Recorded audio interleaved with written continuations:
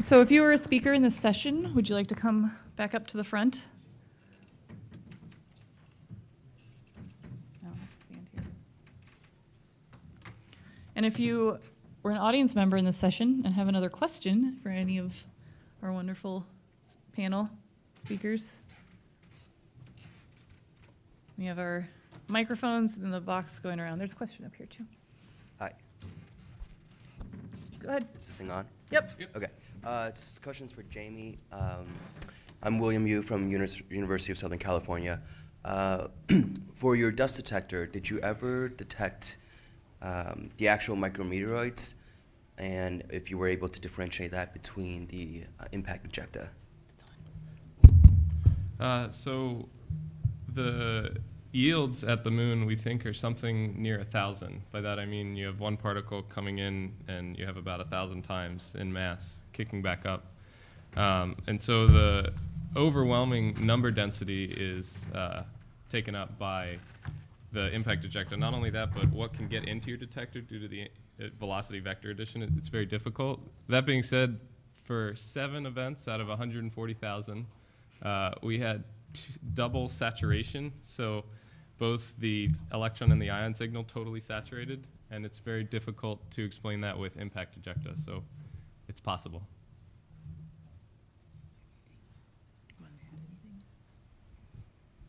So I have a question for Addie. It wasn't clear, if you start out with a sample where the particle sizes are completely mixed, in space, do they separate? So it turns out, there we go. So it turns out at least one of our tubes, when it got to station, was pretty well mixed. The compression didn't work the way we quite thought it was going to. We haven't seen anything where it has completely separated into the exact size distributions. You still have a lot of mixing, but as you can see a little bit, it seems like there is like the bigger chunks rising to the surface in some areas. So there's this Brazil nut effect, right, where you expect the bigger particles to rise to the surface if you have vibration. And so we're looking to see if we can see some of that. I also have a question for Addie. When the particles come back down to Earth, that's not a smooth fall. No. So how are you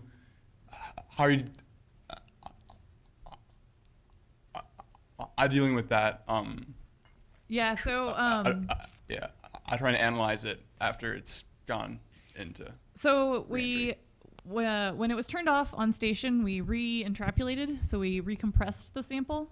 And so we've seen with other experiments that if you have a compressive overburden on a mixed sample, it will keep it at about the same packing. We've seen that with previous experiments we've done. So the idea was that we would have that compressed and packed, and it would stay in basically the same sort of packing and sorting that it was in on station. So we're going to look at sort of before and after camera video of that, and also we're going to sort of fill it up with epoxy and do cross sections to see how that varies. Mihai, I'm still blown away by the Mexican jumping bean dust. I hadn't seen that before.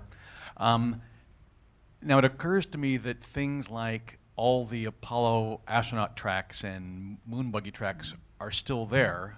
Have you thought about this? Is there a way that the hopping could be happening and those features are still there, or is something suppressing it on the moon to some extent that you're seeing it more in the lab than it's happening on the moon? What are your thoughts about that? So let me answer a different question first.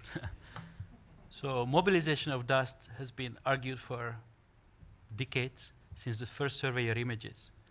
And then the laser reflectors showing no degradation for 30 years, people argue that this is clearly not going on. Until you talk to the people who actually knew more about the laser reflectors, and they tell you that since day one, since the first night, the efficiency of the return signal is down by an order of magnitude. As far as the footprints go, I don't know what happens when you compress the sample. I don't know what happens when, if you were to make a movie of that, what fraction of the tiny particles could still dance around and still make the structure steady. I don't have an answer for you other than let's figure it out. We have to go there and have an optical setup that is more a microscope rather than just a handheld camera image, that you could look at the tiniest of the population and see what they are doing. But clearly the footprints are.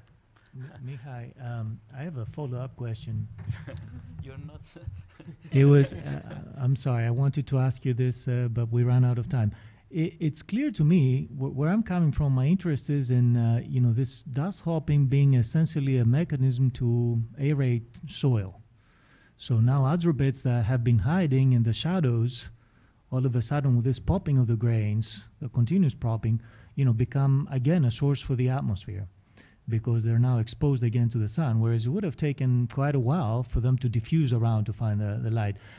So my question now is, from the rate of expansion of your orange, sample into your lunar, sample, can we estimate sort of a rate of this hopping? Because that's what we would need for models. So that's a long-term goal. I have to remind you that these experiments in no shape and form reproduce lunar conditions. These experiments point to a process that might or might not take place there, and we have a long ways to go to make it directly applicable. But I'm sure something like this is going on. We could certainly change the UV flux, we could certainly change the size distribution. There's a lot of things we can do. But I have to remind you, we cannot reproduce lunar conditions. The vacuum is not, lab vacuum cannot compete with a lunar vacuum and so forth. So it will take a while. We are working towards that goal. The very idea that lit dark boundary crossing, something is happening, it goes back to Apollo 17. We had the lunar ejector and meteorite experiment when the flux is skyrocketed every time you had this changeover from illumination conditions from dark to light, light to dark. So I think the process is real. I think this process is real. I think we can go a long ways in the lab, and then we come back to the experts in planetary sciences to what conditions that we cannot meet and how important they could be before reading too much into real efficiencies and real rates, how they might apply at the moon.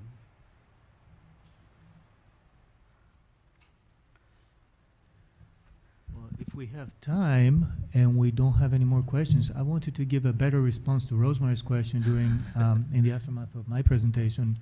You asked, what about the highly inclined orbits of long-period comets? How do they end up giving you more of the vapor and ejecta near the equator?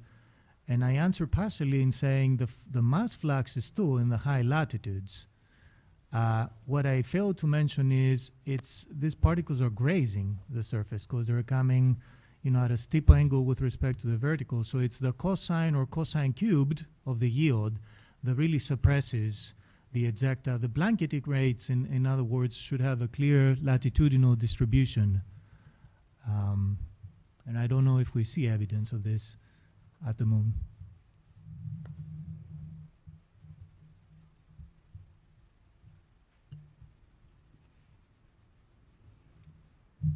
No more questions?